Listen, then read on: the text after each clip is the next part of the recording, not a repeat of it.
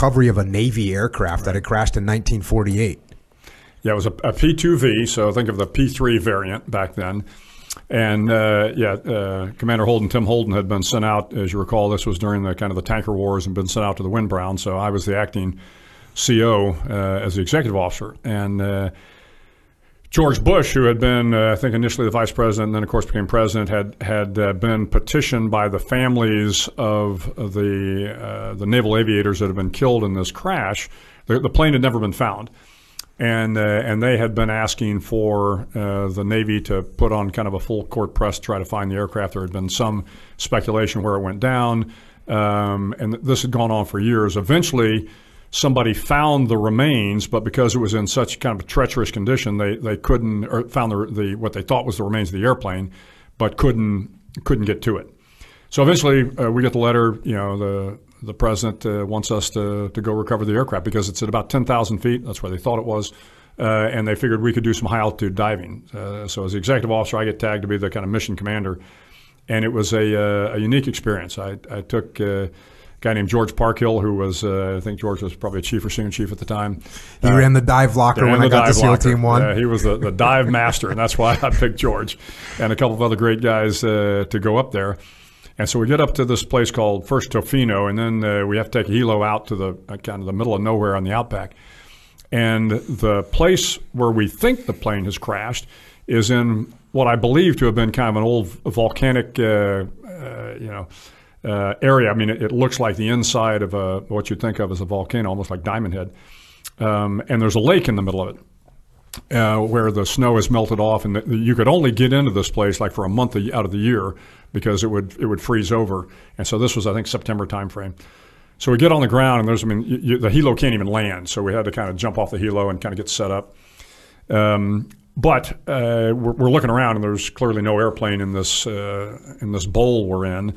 But there is off to the area where the sun doesn't hit, so the sun would kind of make its way around, but never kind of quite got to this area. And as you look, there's this kind of, the only thing I can think of to describe it is like a snow tunnel. And it goes up about 1,000+ feet. And it is, it's just an area that's just completely covered with ice. And but we're looking around thinking that the plane is probably in the water. That's why we were sent up to get it. Well, the next day after we get in there, Parkhill goes over and starts chipping into this kind of ice cave. And goes in, and I'll be damned, there the plane is. It is hidden under this ice cave and has been there for 40, 50 years at that point in time. Of course, it is because the ice would melt and it would just crush the plane. So there's nothing left but tiny pieces. Although actually the 50 cows survived. But so now we have found the remains of the plane, and again there were some. We eventually bring some of the family out that was fit enough to be there. We did manage to find some bone fragments, and we buried those at the site. But in the book, I tell the story, and I said you can believe it or not, but it is true, and I'm not the only one to have seen it. As we are kind of burying the remains of this thing, and I say a little prayer over this cross we put up there, and as I get through saying it, all of a sudden one of the guys turns to me and goes, "Hey, sir, take a look up there." And again, if you can imagine, we're in this bowl, and I think it goes up to about 8,000 feet or something like that. And right above the ridge line, I see what looks like a parachute flare. I'm thinking, is somebody shooting parachute flares? And I'm looking around thinking, well, maybe one of our guys is, shooting parachute flares. And nobody's shooting parachute flares. There's one, and there's two. 3, 4, 5, 6, 7, 8, 9, and they're kind of hovering up there. And looking around thinking, what in the world? And the guy says, "Hey, sir, how many of those do you see?" And again, it's this kind of glowing orb, and it's just kind of floating up there, and there were 9 of them. And there were 9 victims on the plane.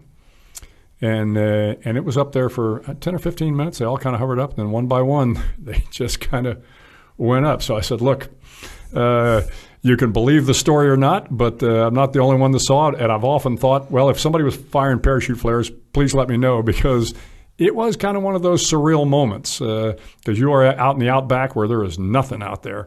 But interestingly enough, another kind of story like the Barney Brous story, in that I get a call from a good friend who you would know, Jeremy Williams, and JW says, "Hey, sir, got an Army buddy. We were just having dinner, and I was telling him about your book, and he's going to call you when he gets to San Francisco." I said, "Okay." So he was flying back to Hawaii, and I get a call from this guy. He says, "Hey, sir, JW was telling me about your story in your book." And so I got a copy of it. That was my grandfather that died on that crash. And, oh, by the way, my grandmother is still alive. So I got a hold of the grandmother, and it was just a great conversation, wonderful lady.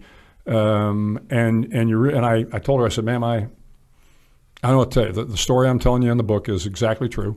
My hope is, that your husband is in the right place, and her husband had been a young petty officer in the Navy during World War II, gets out of the Navy after World War II, and then missed the Navy so much, comes back in, gets assigned up to Whidbey Island as a